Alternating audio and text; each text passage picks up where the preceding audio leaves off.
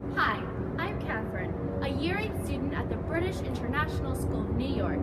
Welcome to Bisney.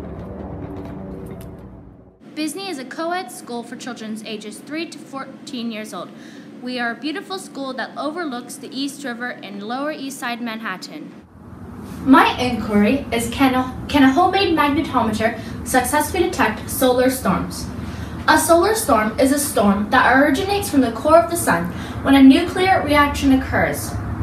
This nuclear reaction creates a magnetic field underneath the surface of the sun, and that magnetic field sometimes makes its way onto the surface of the sun, where it twists and turns until it eventually snaps, just like a rubber band.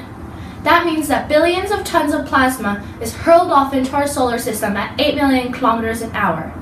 When it passes Earth after 18 hours, the storm strikes our atmosphere, making the electrons in our atmosphere going to a high energy state.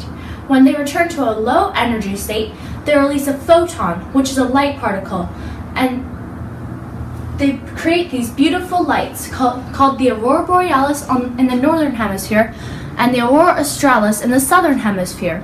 Even though these lights are beautiful, the storms can interfere with our GPSs, knock out our power grids, and impact spacecraft operations and flights traveling near or over the North Pole. For my investigation, I created 2 magnetometers, one for upstate New York and one for New York City. After collecting about a week's worth of data, I compared my data against the National Oceanic and Atmospheric Administration's KP Index, which is an index that shows a magnitude of a geomagnetic storm, and a geomagnetic storm is just a temporary disturbance in Earth's magnetic field. The magnetometer in New York City was more accurate in detecting solar storms than the one in upstate New York.